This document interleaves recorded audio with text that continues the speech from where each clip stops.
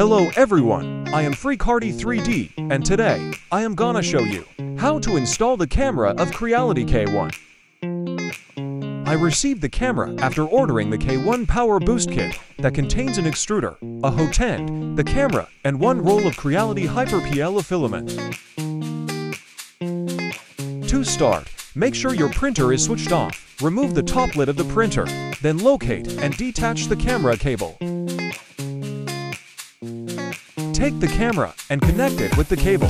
Make sure you orient it correctly. The cable has only one good orientation. Now make sure that the camera face up and slide it on the right Z-screw support.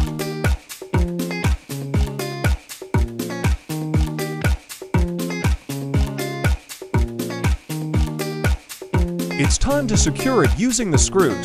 I started screwing a bit to finally tighten the screw.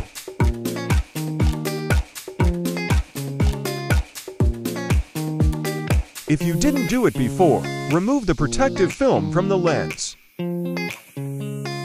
With all the hardware installed, let's start the easy configuration.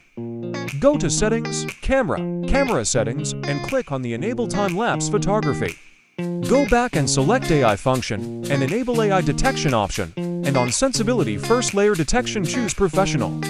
You can enable printing pause due to faults, but I disabled it later for false positives for using a textured PEI build plate.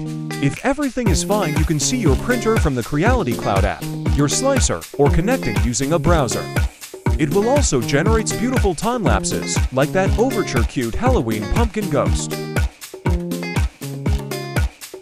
After assembly, you can see how it turned out using the K1 remote camera. If you like this video, give me a thumbs up and remember, subscribe to my Creality 3D YouTube channel. Thanks for watching and happy printing!